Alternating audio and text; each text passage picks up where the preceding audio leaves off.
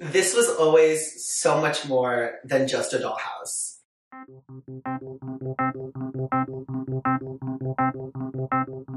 So last year, I really started to look back on my childhood, and I realized that there was this dark illuminating cloud over it. And back in 2009, when I was 10 years old and I got my first American Girl doll, I just remember that the conversations we have today around children and development and how children play with their toys, it wasn't really happening. Boys playing with dolls was definitely seen as a very taboo thing and was very still hush-hush, whereas now it's a little more open and accepted that a child, whatever gender they may be, plays with whatever they want. And as an adult, I definitely felt like there was a lot of healing that needed to be done from this. So when I started to really unpack that, I realized that I didn't just need a new American Girl doll. I needed to have a physical representation of having that acceptance standing right in front of me, and my American Girl dolls all having entirely new stories that reflected a healed version of my inner child. Through this entire process, there has definitely been a sense of empowerment, being able to look into really making sure that every element of my American Girl doll house was 110% me and the choices that I wanted for my American Girl dolls in this day and age. I wanted every aspect of this dollhouse to be a reflection of myself, and I found so much power in that, and it really helped me to heal from my childhood. So without further ado, let me show you guys my American Girl doll house.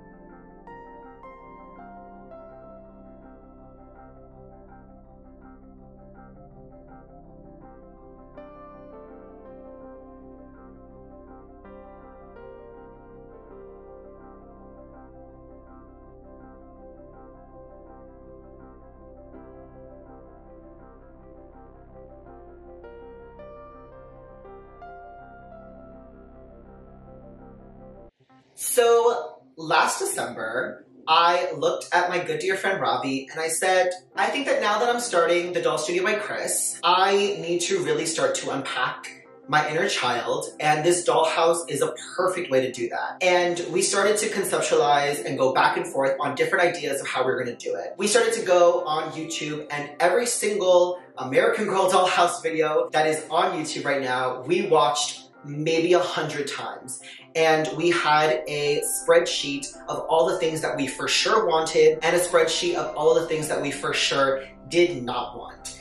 I saw so many pack shells, and through that I realized I wanted something more secure. I wanted something that was wall to wall, floor to floor, and something that was going to last time and all of the weight that I was planning on putting in it in regards to furniture, the amount of dolls I put into it. There were so many things that I had to research before we even started to build the actual house. Very early on, I knew that I had to do something massive. I had so many American Girl doll items that I truly was like, if this is going to be an American Girl doll house, it has to look like American Girl had it in the New York store. I wanted every single element of it to be American Girl. I didn't want it to be trendy. I did not want it to have very aesthetic pieces. I wanted you to be able to look into it and say, oh, this is a piece from this collection, or oh, this is this character's bed, or I just kept going on and saying, these are how my girls are going to be shaped, and this is all the stuff from American Girl that I'm going to utilize to create their backstories. Originally, I had gone to my father, who immediately wanted to murder me because he knew that it was going to be a huge project, and I had this idea of having it in the space up against my wall and still keeping my closet. But once we started to break ground on that, I realized that there was going to be a lot of elements that just didn't work with that.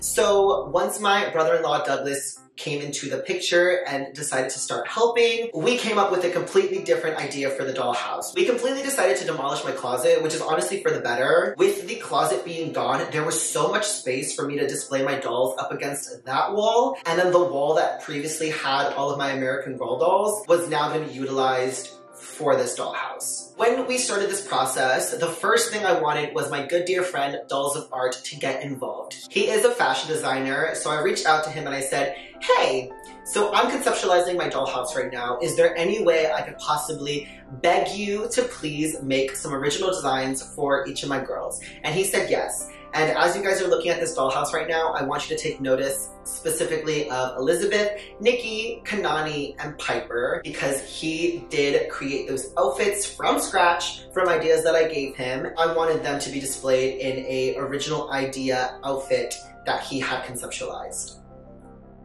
So let's start off with my first American Girl doll, Bailey. She had the biggest piece of furniture because I wanted you to be able to look at this dollhouse and say, okay, that is definitely the first girly. She has the biggest piece of furniture. She has the most attention to detail. Bailey was born in the 2000s, so why not make her a 2000s girly? From the Juicy Couture tracksuit to all of the little elements on her dresser to the actual Murphy bed itself, it just screams 2000s. And when we get posters and pictures and everything up on the wall, I know for sure she's going to have some Paris Hilton photos, maybe Lindsay Lohan's mugshot, who knows? But my baby girl definitely deserved the world for her being the first one. When we were thinking about Elizabeth, my original idea was Legally Blonde and her being a physical embodiment of Elle Woods. As we started to conceptualize her more and more, we realized that we wanted her to be kind of a Barbie / Elle Woods / influencer kind of doll. So her room is very bright, it's very pink, it is the girliest. In my world, she is an influencer. She definitely would have walked the Victoria's Secret model fashion show. She is just that girly, and I had the most fun with her room. I think that it is the girliest out of all of them, and I definitely cannot wait to add more to it, because right now there is a little bit of the bare minimum, but we are definitely going to keep going and adding more pink elements, maybe hang up some wings somewhere along the way. But all of the pieces in here definitely showcase that she is an influencer, a makeup guru. She just does it all. She's a lifestyle girly. So Nicki is very much a fashion girl. I loved the idea of That's So Raven, and I loved the idea of her having a passion for fashion. So we found Isabel's sewing studio and we based everything around her loving the color purple. She is definitely one of those girls that loves the color purple and makes it her personality trait. I definitely want to hang up more fashion stuff up on the walls, but she is someone that enjoys sewing, she enjoys making fashion, and Artie definitely took the note when I said I wanted her to be a fashion girly, because from what he's told me, a lot of girls from his school definitely wear the outfit that Nicki is wearing. I've seen one too many Disney girls in dollhouses, and a lot of them can come off really young, and the biggest thing with Molly is that I knew I wanted to have a Disney girl, but I did not want her to come off tacky in any way, shape, or form. Here are the things that we're going to do and what we're not going to do. Originally, I was going to have her room painted red, and it was going to be like the Mickey Mouse polka dots all over, and then I just realized that that's giving 3-year-old, that's giving baby nursery, so I decided to keep the element of blue throughout her entire room because her favorite character is Stitch, just like me. So when we started to put things in, I definitely wanted to have a lot of Disney elements in there, and I wanted her outfit to be one of the original My Disney Girls that back in the day Disney used to sell, and that definitely tied everything together. I think she is a psychopathic Disney adult, and I hope that her room really showcases that. I gave her some pieces that kind of really evened her out, but for the most part, I wanted it to be something easy to look at and say, okay, she's a Disney freak. And I love that, because that's also me. So when we were thinking about Kanani, I wanted someone that was very into Earth, and definitely someone that goes to animal shelters on the weekend and like helps out. I wanted someone very lighthearted. I wanted someone that very much is into nature, that loves going on hikes. And Kanani really just gives off that nature vibe. So I wanted her room to literally be crawling with plants. I wanted her to have fairy lights. I wanted her to have piano. She's very much into music. She's very spiritual, and I just loved every element of her room. Every time I find a little mini plant, I literally just added it into her room because she is that girl that makes buying plants her entire personality, and I just needed that. I feel like there needed to be a sense of balance between my girls, and Kanani is definitely the most down-to-earth out of all of them. So Piper's a little weird. So Piper is my tarot card reading hippie girl. For the longest time, we went on different ideas for Piper. She was very hard to kind of pin down what we were gonna do. Originally, we were gonna make her like very goth and grungy. And then we thought about making her like this Playboy bunny obsessed girl. And then we thought about making her just very mod and 60s. And then I was just like, let's just make her a hippie. But let's make her a hippie that isn't so in your face about being a hippie. She's still very down to earth, but she is someone that is very into tarot cards. She is a hippie that loves to wear long prairie skirts. Like, she is just that entire vibe. In this room specifically, I wanted her to have one of those like wavy mirrors. I thought that was really cool. And her wallpaper for this is very her. And I wanted it to be bright and fun while still having that very hippie element to her. She has all these mushrooms around. She is the only one that has a refrigerator in her room because my girl loves to chow down. And in that refrigerator, she has all her favorite snacks. And she is someone that has a record player because she is definitely someone that enjoys listening to music on a record player.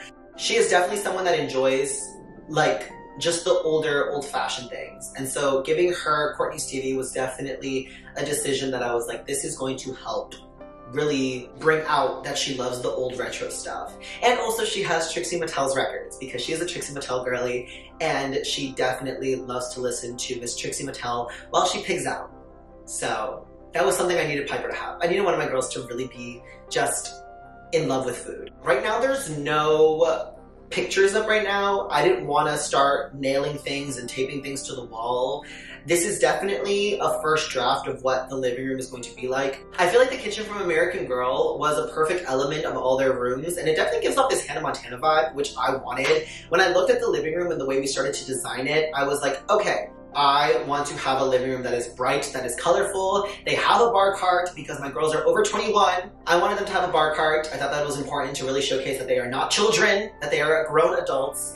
And I really wanted elements that were from my own home. There was an acrylic table on there with magazines, and right now there is a Christmas tree because it is decorated for the holiday season. This was really the room that I love. And anytime someone comes to look at the house and when it was being built, the living room was definitely a piece that everyone was looking at because it was just such a huge piece. My brother-in-law Douglas, when he actually was building this, he laid inside of it. It can hold more than 300 pounds. Not that he's 300 pounds, but it definitely can hold more than 300 pounds. I have recently found Caroline's Parlor at Girl Again, and I just knew for a fact that I didn't want it to sit on the floor anymore. So the dining room is a piece of area that my girls don't really go into. It's kind of too fancy for them to want to mess up. So there's just a cake in there, a nice little displayed cake, and some pieces, and no one really goes in it. So my girls kind of avoid it like the plague. In regards to the bathroom, we went around a lot of ideas of whether or not we even really needed one, but I didn't want my girls to come off like they didn't shower and that they didn't need one. So we went around a couple of ideas, and then Our Generation released their new shower, and I was like, ugh, I need to get it. And then we had purchased Julie's vanity and her whole set, so I was like, okay, great, I have a toilet. But then we also had purchased the My Life As set, so we were like, let's keep that. And then we bought the washer and dryer from My Life As, and we ended up with this really cute yellow, pink, orange bathroom, and somehow it magically worked. I love it. I have a lot of dolls displayed in there, either one doing laundry or whatever, but for the most part, it definitely is a room that I didn't really think I needed, but now that I have it, I'm really glad that I have it because my girls need to shower, you know? I definitely want to say at the end of this that in no way, shape, or form am I trying to brag with this dollhouse whatsoever. I really do have to take a moment every time that I'm back at my parents' house and take a step back and really appreciate the amount of work, the amount of effort, the amount of time that was put into this dollhouse. My brother-in-law Douglas literally travels 2 hours to help with the dollhouse. My dad, he, you know, helped so much with this dollhouse. My parents, my friends got involved. There was a point where I was just so micromanaging with everything that everyone definitely wanted to murder me. But I'm so grateful, truly, for my father and my brother-in-law Douglas for really getting in there and building this dollhouse that is not moving. It's not going anywhere. And it really helped me heal a part of me that I didn't know I needed to have healed. And now that I have this dollhouse fully finished, I can look back and I think that little 9-year-old, 10-year-old Chris would be over the moon excited because growing up, he had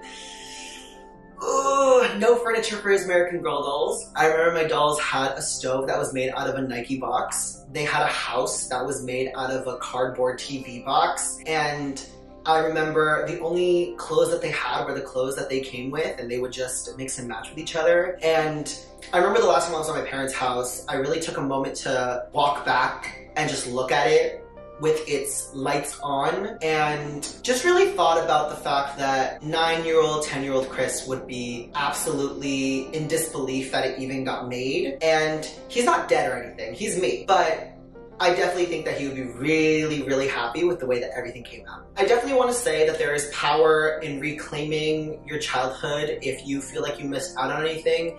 I would definitely recommend going back into your childhood and any little moments, no matter how big or how small, it's never too late to reclaim it. And honestly, looking at this dollhouse, I'm so happy that I did. And I definitely feel a sense of empowerment getting to share this very personal thing with you guys. I am always open and honest with you guys, so I definitely wanted to share with you guys something that hopefully empowers you guys to go out and do the things you never maybe got the chance to do. And hopefully you find joy in that. And again, it really truly is never too late to tap back into your inner child and just have fun with it and reclaim that and find empowerment in it. And hopefully you do. I just want to say again, thank you to every single person that was involved, specifically my father and specifically my brother-in-law Douglas for helming this project and for really going in there and breaking your back and building this massive contraption. I think it's literally like 9 feet by 6 feet or 6 feet by 9 feet. I don't know how tall it is, but I know that it is wall to wall, ceiling to floor. It's massive and it's gonna hold some furniture for quite a while. So I definitely am very grateful for them. I want to thank my creative assistant and my creative director for helping me paint. I want to thank my creative designer for helping me conceptualize all of these rooms before we even hit ground on them. I just, again, am in awe. I mean, I have a little switch on the side of the dollhouse that is literally to turn on the lights because those puck lights are awful. But yeah, every element of this dollhouse I'm very happy with, and I know that it is still at its beginning stage, but with the new year around the corner, I just want to share it with you guys at its first stage, and hopefully every year we get to touch base on the dollhouse and where my girls are at. So thank you so much. Also, huge shout out to Dolls of Art, Artie. All of his outfits are fierce and amazing. And if you ever want to get anything done by him, go check out his Instagram, Dolls of Art. He is definitely someone that has amazing work, and you definitely should go support him on his Instagram, his girls, all of that. So definitely go check him out. All right, you guys, thank you guys so much for watching this video. My name is Chris. You guys can follow me on my Instagram. It's at The Doll Studio by Chris. Make sure you guys subscribe to my channel. Make sure you guys like this video. Comment down below and let me know what your favorite room is. And I will see you guys in the next video. Bye, guys.